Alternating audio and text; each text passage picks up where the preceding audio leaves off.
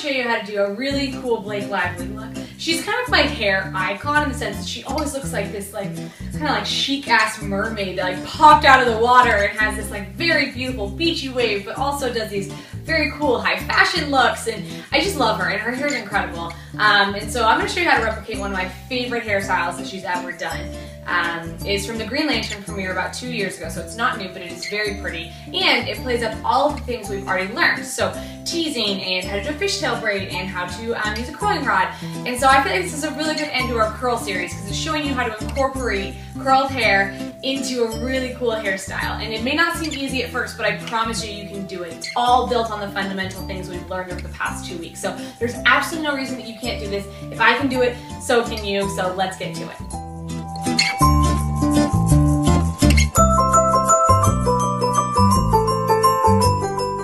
Okay, so the first thing that we're going to do is just paddle brush out your hair to make sure there are no tangles anywhere. Then after that, we're just going to do a nice even coating of dry shampoo because we want to have a lot of volume on this look. Then you'll take a beach spray or the bombshell blowout and just kind of spray it around your hair and scrunch at the same time. Again, this is because we're going to get a lot of volume. Then you are going to take your comb and you're going to part on the far right side of your head. If this is not something you're used to or you're used to it in the middle, doesn't matter. To get this look, we're going to do it on the far right side of your hair. And as you can tell, I normally wear my hair in the middle. It was blow dried out in the middle, so it doesn't matter that, you know, it's not going to naturally want to go to the right, but the way that we do this hairstyle, it's going to have no problem staying all the way to the right. So just do a nice clean part far to the right side of your head. And then we just want to take the top layer of the hair that we've already put all the way to the left, and we just want to do a little bit of dry shampoo to get a nice light teasing. This is kind of where that very first video from this series came in, just from doing a really light teasing just around the top of the hair. Maybe a little bit on the back, but really nowhere else but just around the top of the head. Okay, now because we are trying to get a very pretty beachy look, you know, Blake Lively is really famous for having these like very beachy waves. We're going to do a very rough curl all around our entire head. This is not exact. There is no science to it. Use whatever size hair pieces you want to do. You just need to kind of make sure that you get most of the hair curled. This helps a lot with the volume. It's going to help make your braids that we're about to do look bigger, and it just gives you that overall very pretty boho mermaidy type look.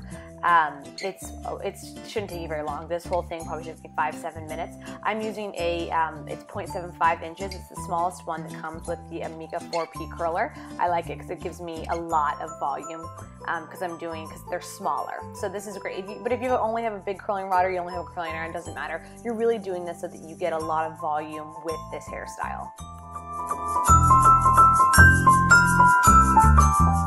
Okay, so after you're done, just take your brush and kind of lightly brush through it. Take your fingers, run it through. Again, this is for volume. This is not for look.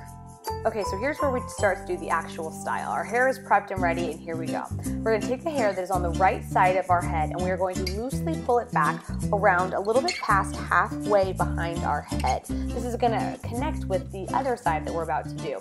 Now, if you look at the original picture, Blake Lively has a lot of pieces in the front kind of out and very loose. So leave some of your bang section out in the front. I mistakenly didn't pull enough out on the right side, and I'll pull them out later on. But when you're doing, just kind of leave out these front pieces and then pull that right or the left side of your hair back and join it with the other side, just with bobby pins.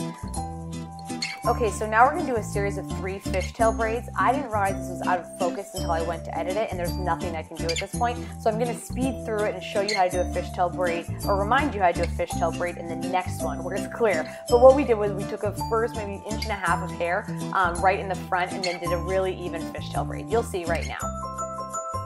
So here we are with, there's our first one that we just did. And I'm going to show you, remind you how to do it now. So you'll take the second section of hair right behind that first one. Take about 1.5 inches width of hair, and you just do a really basic fishtail braid. Remember, all you do is split the hair in 2 sections, take one from the back and cross it over to the other side and pull it tight, and then do the same with the other side. Take from the back, cross it over, pull it tight.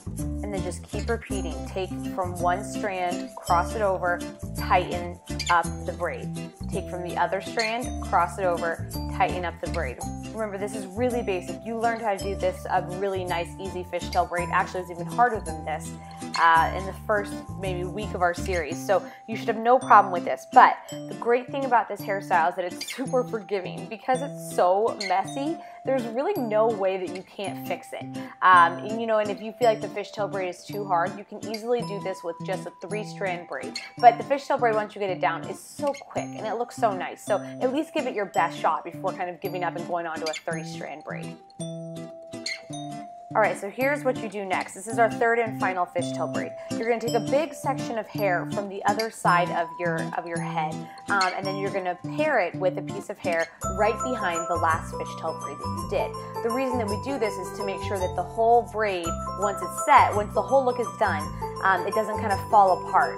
So you're going to really just take a nice thick section from the other side of your head, pull it over, and then pair it with a piece of hair from right behind the last braid that you did, and then you just fishtail those. Again, if you don't get this on the first try, don't give up, just keep on going. But it's the same motion for the past 3 moves that we did. We first did a fishtail braid in the front, then we did one in the middle, and now we're doing one in the back. It's very, very simple, but I totally understand if you don't get it right away. But don't give up. Like I'm saying, do not give up. Any of these fishtail braids could be made into regular 3-strand braids if that's easier for you. A fishtail braid I like especially on this back piece because it's going to keep it really nice and tight, and this style will then last for 5, 6, 7 hours, however long you need the style to last for. So at least give it your best shot. You owe yourself that. Okay, and at the end of each braid, just secure it with the bobby pin, just to hold it temporarily until we get to the next step. Okay, so now it's time to put all of these pieces together. I took out the temporary bobby pins that were holding the braids together at the ends, and I'm going to take the front 2 braids and just added another temporary bobby pin to hold them together. And then this next part is much easier than it seems, I promise. I'm going to take that back, the 3rd fishtail braid that you did, and you take the remaining pieces that are down, and you can either fishtail that entire thing together, or I find it easier to just do a regular 3-strand braid. This is so simple. You want this to be really big and very, very loose. So this should probably take you like no more than 6 or 7 seconds. But since you have that 3rd braid intertwined in there, it gives it a really nice textured look. So just take that back braid and pick up the rest of the hair and just use that middle braid as one of the strands. So take the other hair, separate it out into 2 sections, and then just do a basic crossover braid with that fishtail braid being the middle. All that you do then is just secure it with a really tight rubber elastic, and then you can kind of pull it apart to make it really big and pretty.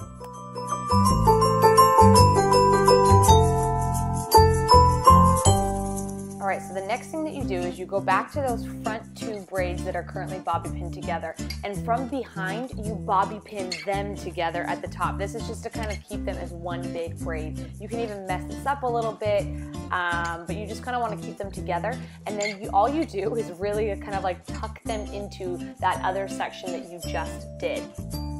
Okay, I'm going to pause this here because I want to make sure that you understood what I just did. I took the 2 front braids and I used a bobby pin from behind them to combine them as one. And then I took those 2 braids and I just added them into the larger braid in the back by simply placing it on top and then bobby pinning it in. That's it.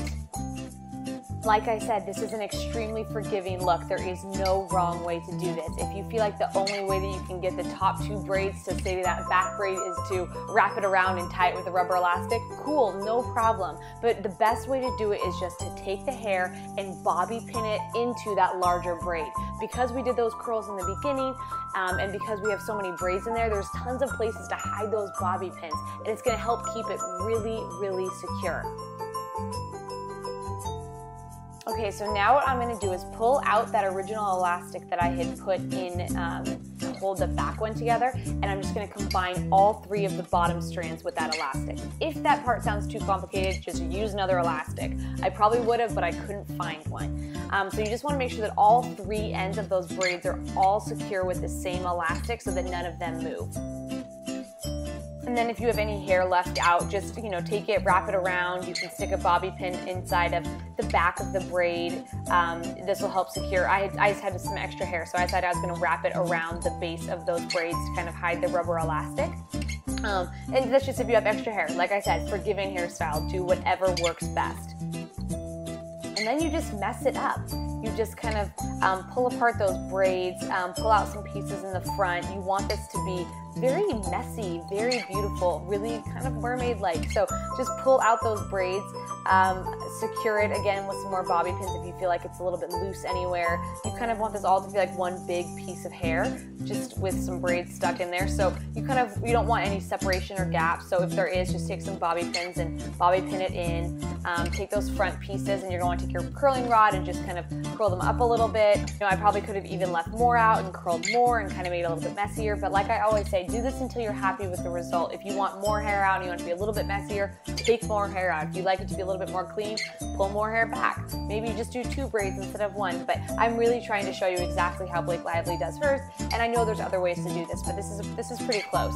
The other thing that Blake does is she ends it by putting in like a very big, like kind of flower pin. I don't like that, so I'm skipping that step because I think it looks kind of dumb. But if you love it, go ahead, find a pin, throw it right into that back piece where the 2 pieces meet on top of the braid, but totally up to you. And that's it. That's our Blake Lively boho-inspired hair. You could even take this and kind of wrap it around and make it a bun. Just finish it off with some hairspray, and that's really all there is to it.